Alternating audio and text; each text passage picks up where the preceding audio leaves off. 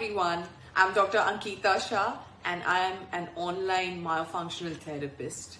I thought I could help you all understand how myofunctional therapy helps and works through this video. It's often confusing when people, come across different terminologies on Google or YouTube. Now, myofunctional therapy is the most common name, and it's also called MFT or Oral Myofunctional Therapy or OMT. There are some others who also call it orofacial myology. They all mean the same. So please do not get confused. So what exactly is myofunctional therapy? As the name suggests, it's an exercise program. It's used to correct improper functions of the tongue and facial muscles.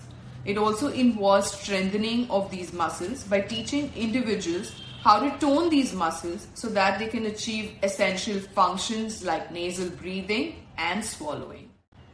Now, myofunctional therapy is often used in adults as an important adjunct before and after a tongue tie surgery procedure. It's also used in children. Now, this is very necessary to achieve a complete success of this procedure.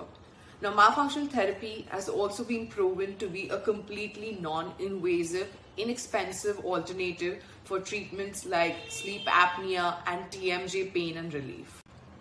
In addition, therapy has been used in many other conditions like mouth breathing, when there is lip incompetence, tongue thrusting, for certain kind of facial aesthetics, headache, gastroesophageal reflux, that's like acidity or a little heartburn, joint pain or the TMJ pain, neck and shoulder, back pain, any kind of facial pain, and also for posture correction. Now, myofunctional therapy is also helpful for children, and it is often used to treat conditions like thumb sucking, gagging, mouth breathing, picky eating, slow eating, or filling food in the mouth for longer hours, finger sucking, lip biting, snoring, pencil chewing, drooling, tongue thrusting, noisy breathing, any pacifier or bottle feeding habits, nail biting, poor postures, even clenching and grinding of teeth.